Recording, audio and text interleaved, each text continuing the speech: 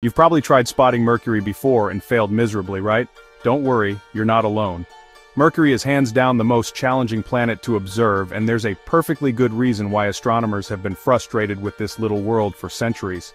Mercury sits closest to the Sun in our solar system, which creates a unique problem that no other planet faces.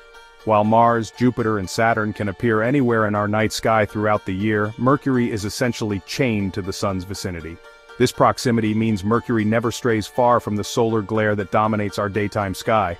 What makes Mercury truly special is its incredibly fast orbit. It completes one trip around the Sun in just 88 Earth days, which is why the Romans named it after their speedy messenger god. This rapid orbital motion creates a cosmic dance where Mercury alternately appears on the eastern and western sides of the Sun in quick succession. Unlike the outer planets that can be visible all night long, Mercury only gets brief windows of visibility during twilight hours.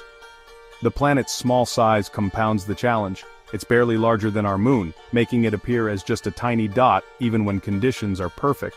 This combination of proximity to the Sun, rapid orbital motion, and small size creates the perfect storm of observational difficulty that has made Mercury the holy grail for amateur astronomers worldwide.